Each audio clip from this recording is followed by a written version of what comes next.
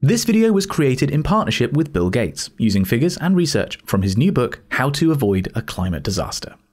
This is the Earth's atmosphere. Every year, natural processes add approximately 200 gigatons of carbon to it, in the form of carbon dioxide, methane, and other compounds. This doesn't just accumulate in the atmosphere, however, as approximately 200 gigatons of carbon are removed every year through natural processes such as acid rain. This means that the Earth's atmosphere is broadly in equilibrium, with carbon sources balancing carbon sinks. Or at least it would be if we humans hadn't entered the scene. We currently add about 5% as much carbon to the atmosphere every year as natural processes do. But while some natural processes removing carbon from the atmosphere have slightly increased, such as the oceans absorbing more carbon and becoming slightly more acidic, carbon is building up in the atmosphere because of human emissions. We have disturbed the natural equilibrium. This is a problem as the total amount of carbon in the atmosphere is proportional to the ability of the atmosphere to trap heat. The more carbon there is in the atmosphere, the hotter the planet gets. Since the start of the Industrial Revolution, humans have added a lot of carbon to the atmosphere. Initially, we didn't add very much as there weren't that many processes like factories or power plants emitting carbon by burning coal. But as the 19th and then 20th centuries rolled on, the amount we added rose significantly. By 2020, we were adding 9 gigatons of carbon to the atmosphere in a single year. Scientists estimate that if we are to avoid the worst effects of climate change, we need to limit the total amount of carbon that we add to the atmosphere to less than 1 trillion tons, or 1,000 gigatons. This is an approximate threshold, and plenty of negative effects will occur before it is reached, but 1 trillion tons is still a useful target to aim for. To date, we have added more than half of this threshold amount already. At current rates of carbon emissions, this threshold will be reached in just 30 years. To prevent this happening, we need to have a plan. Limiting carbon emissions involves fundamentally restructuring our economy, and we can't expect to hit this target with an ad hoc approach. But crucially, it can be done. We just need to get on with it. We can divide our current emissions as coming from 5 rough categories: how we generate electricity, how we make things, how we grow things, how we get around, and how we generate heat and keep cool. First of all, how we generate electricity. Currently, electricity generation represents around 27% of global carbon emissions, but considering that nearly 1 billion people don't currently have reliable access to electricity, this number will only grow. In theory, we can cut our emissions from electricity generation to near zero through shutting down polluting coal, oil, and gas power plants, and replacing them with firm low-carbon sources such as geothermal, hydro, and nuclear, as well as variable generation like solar and wind. In practice, this will need to take place over several decades, perhaps accelerated by a carbon tax, making electricity generated through high-carbon means more expensive, and will need to be supported by extensive infrastructure spending. If we cut emissions from power generation to zero, representing closing fossil fuel plants and replacing them with renewables, we delay reaching the 1 trillion ton threshold by 11 years. This on its own is obviously not enough. We need to consider where the other emissions are coming from.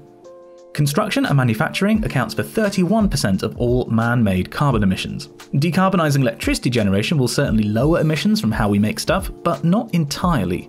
To make cement or steel, you must create a chemical reaction that produces carbon dioxide.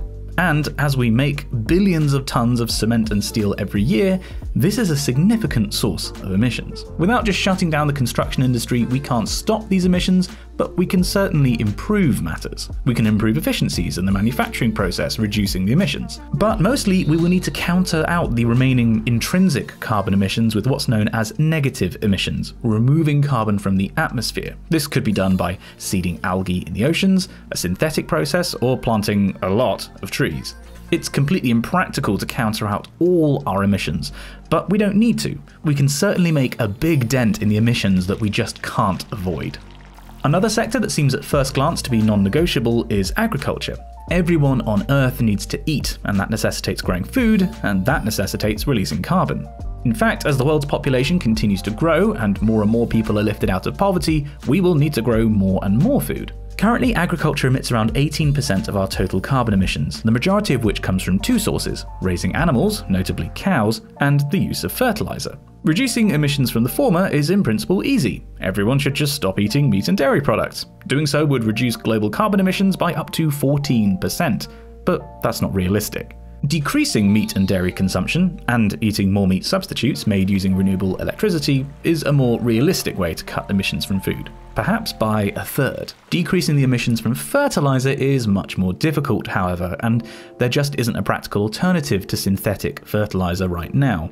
For the moment, increasing negative emissions to counteract the emissions from fertilizer is our best bet. Transport is the last big slice of the emissions pie, accounting for some 16% of global carbon emissions. Road traffic, cars, motorbikes, trucks, accounts for around 3/4 of these emissions, which is a good thing. Electric vehicles have been shown to be more and more feasible and economical, and if we make our electricity generation low carbon over the next few decades, this will coincide with the increasing market share of electric cars and trucks. This will likely happen anyway due to market forces incentivizing people to buy more electric vehicles over oil-powered vehicles, but as with electricity generation, a carbon tariff would accelerate that process. The remaining quarter of transport emissions coming from planes and container ships will be much more difficult. Between efficiency improvements, use of biofuels, and changing habits, hopefully emissions from this sector could halve in a few decades, but that's a best-case scenario.